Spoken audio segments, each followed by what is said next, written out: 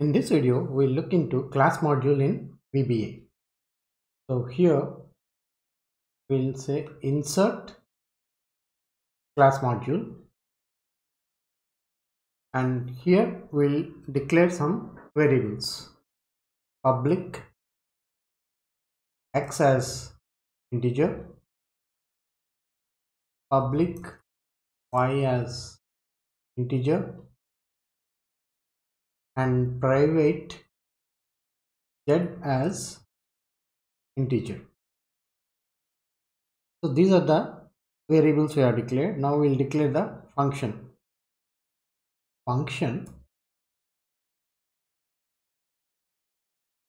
add as integer and function.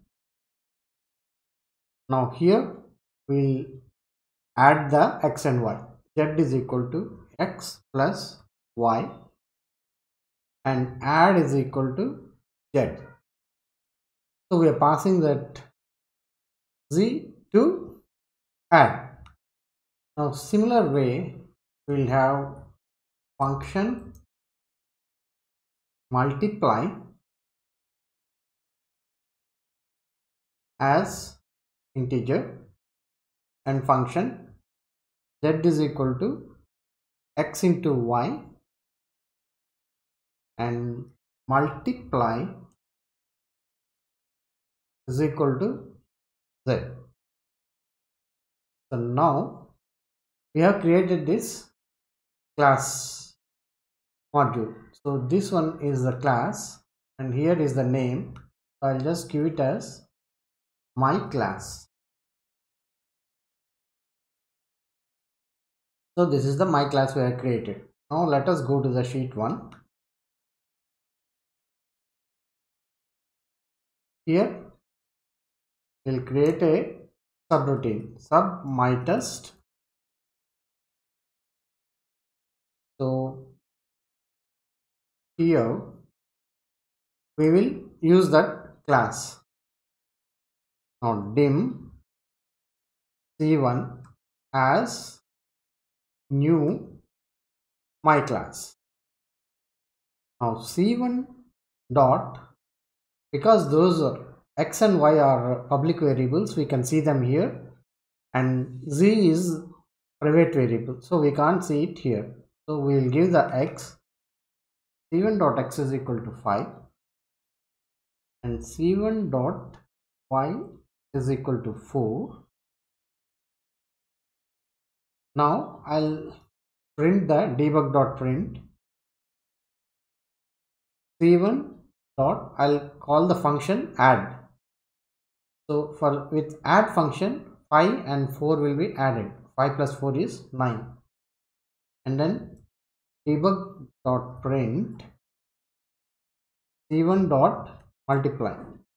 Here 5 and 4 will be multiplied, that is 5 into 4 is 20. So 9 and 20 has to be printed in this immediate window here, down here. So now let us run.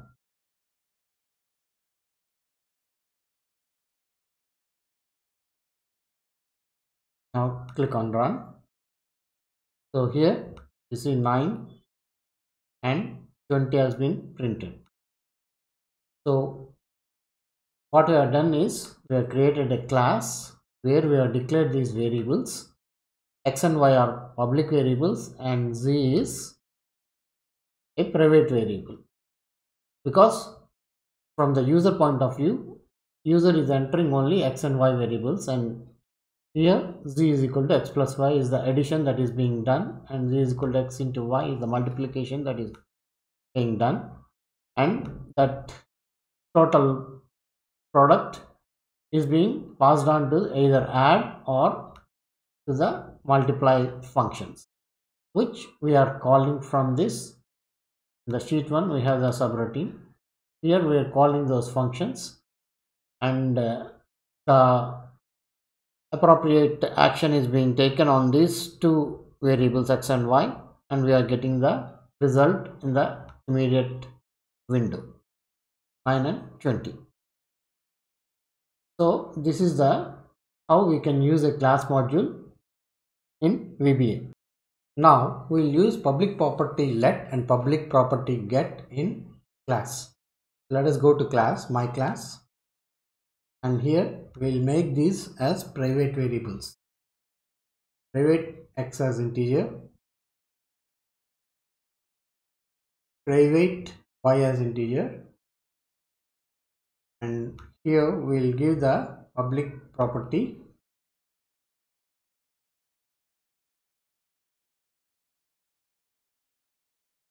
let. Let's take first num, val as integer, so and property, so we'll pass this val to x. So one more public property let, we'll have the second num, val as integer,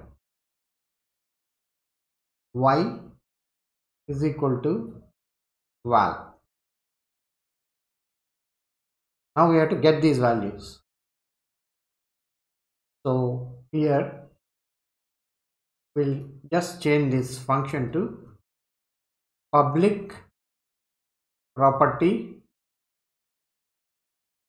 get, add as integer, and this one would be end property.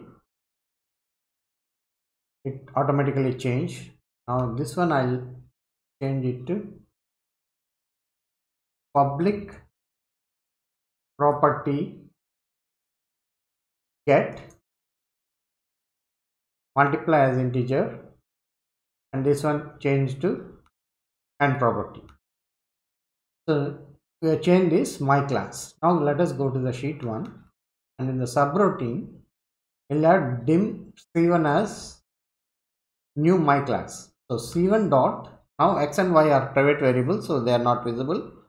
So x dot first num is equal to 5. Let us delete this y dot, second num is equal to 4, and these remain same, c1 dot add and c1 dot multiply debug dot print. Now let us run this. Let me delete this so that it will print again. Let us go up and see nothing is there. So this is empty now. Now we'll run it and it should print the same. Now run this. So 9 has been printed and 20 has been printed. So here in this case we have used the public property in my class, and we have made them, all of them, as private variables, and access those variables through this let and get properties. Because we made them public, they are visible from the sheet 1. So this is the way you can use the class module, by making the variables as private and the user can only see the properties. Now let us create one more object, t2, as new my class. Now here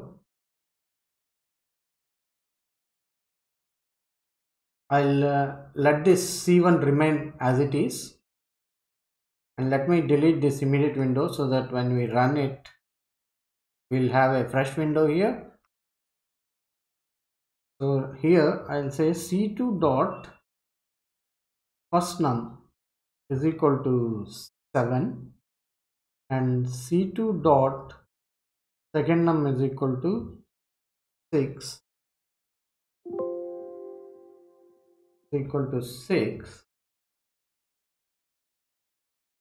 and debug